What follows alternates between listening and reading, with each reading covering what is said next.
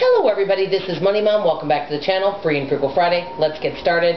You guys know I did my Winco haul earlier. Didn't want to incorporate that with the Free and Frugal Friday because I know a few of my videos I go over the 5 minutes, but I'm really working hard on keeping it 5 minutes or less. I don't want to get in the habit of going up to the 7 to 10 minute range. That's for me. So if I do a grocery haul, I won't be doing it with Free and Frugal Friday. Also, I will not be doing grocery hauls every week. I mentioned that, but somebody had told me that if people do grocery hauls each week and they buy similar items, it does get monotonous. I will only do a grocery haul if I go to a store I don't normally go to, so I can compare to Aldi's, which is my primary store. I primarily go to Aldi's, and I'll go to Kroger's twice a month, and then I usually get my free item and a couple other things, but those are my primary places that I go to. So, let me talk about Free and Frugal Friday. Good news is, Monday through Thursday I didn't spend any money. I got a catalog in the mail today from Women Within. I'll be honest with you, even though I don't need it, I was tempted to buy some Valentine-inspired clothing. But to be honest with you, I already had gotten a couple things from Women Within, a sweat outfit and another shirt type jacket type thing, and I did not feel like I needed anything else, so I just threw the catalog away. Thought I'd share that. So the good news is I was under grocery budget this week until my friend picked me up something from Costco. I'm still under budget. A dear friend of mine, Teresa, and her husband Charlie, they got me, and this was $14 or $13.99. I love Adele sausage. It's a 3-pack. They have a membership to Costco. I do not. They ask me. They go, I think, once a month. I think they go, and I do not go to Costco.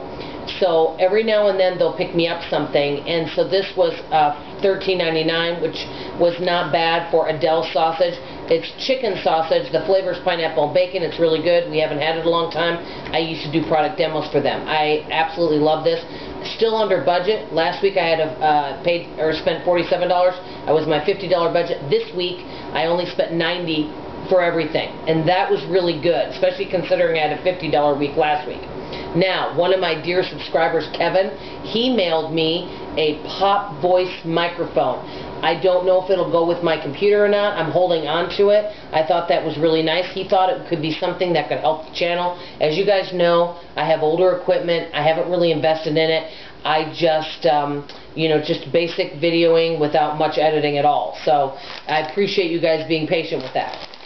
Also, my dear friend went to Trader Joe's. She knows I love spiced mango. This is chili powder, I think some lime, and on top of mango. Love this stuff. I love sweet and spicy.